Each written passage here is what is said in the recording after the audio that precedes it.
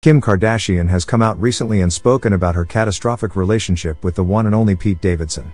She did so on a recent episode of her show, Keeping Up with the Kardashians, where she spoke with her two Jenner sisters, Kendall and Kylie. Kim said, "It got my mind away from stuff, and that's not a way to run from things." She then offered herself some good old advice: it's better to heal, and then feel. In other words, she was more or less just using Pete Davidson as an escape from her life and her problems.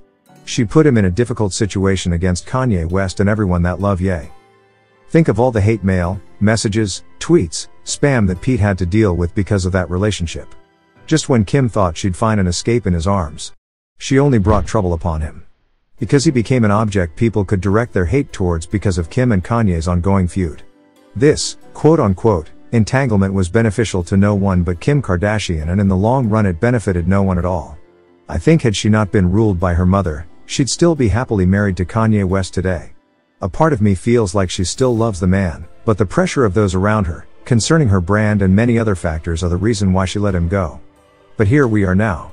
It's been years since, and she's the only one talking about him weekly, while he enjoys seaside strolls with now wife Bianca Censori. Comment your thoughts down below. Thank you for watching, and peace.